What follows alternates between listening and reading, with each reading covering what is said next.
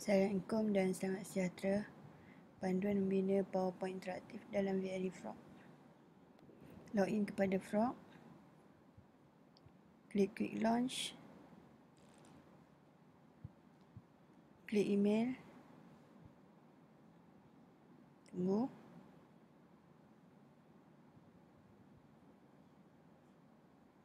Okey. Klik Drive.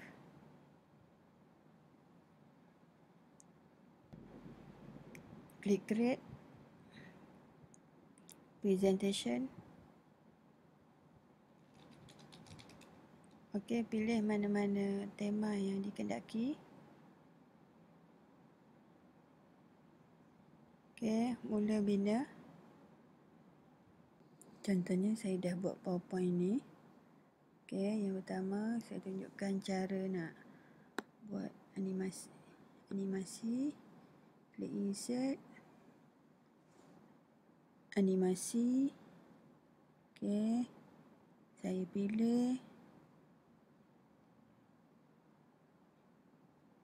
pilih fly in, after previous, medium. Okey, lepas tu saya nak terangkan apa benda perkataannya. Okey. Add animation lagi.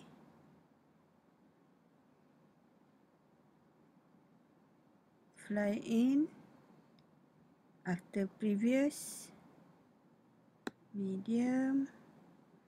Kemudian saya letakkan orang ni, add animation. Fly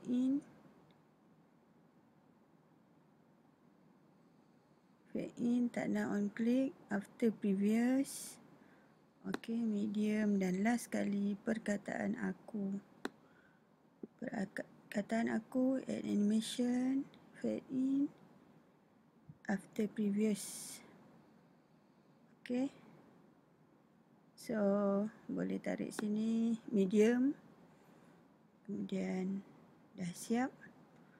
Okey, saya boleh tengok apa yang berlaku. Kata ganti diri pertama, iaitu aku. Okey, katalah saya dah siap semuanya. Okey, dia auto save Dia auto save. Untuk masukkan ke dalam VLE Frog, saya akan klik file. Kemudian saya klik publish to web.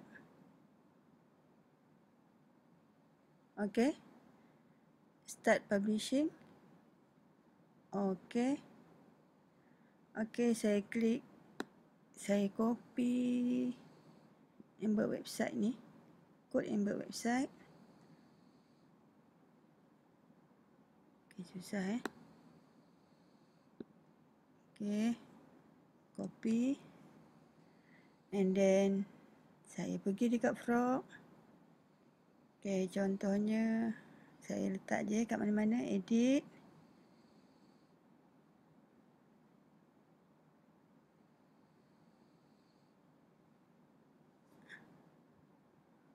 Okey, sekejap.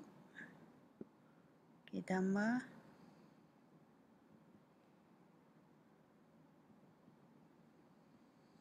Oh, yo. Okey. Saya ambil butang. Saya klik widget. Ambil embed website, dah biru, lepaskan. Okey, saya nak tunjukkan apakah kod tersebut. Saya ambil widget. Saya besarkan skrin. Okey.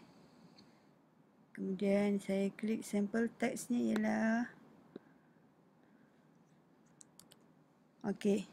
Tengok ni iframe, HTTPS. Sebab kita gunakan embed website, jadi kod yang sesuai ialah ada embed dari HTTP sehinggalah dalam pengikat kata ni.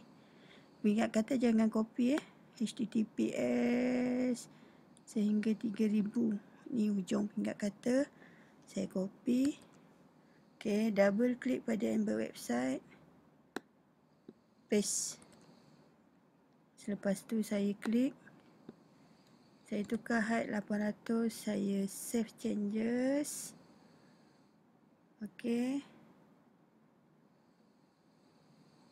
Okey, saya view kecil semula. Okey, tengok ni. Dia dah bergerak untuk slide yang pertama. Slide kedua saya tak sempat buat lagi. Okey, sekian. Terima kasih.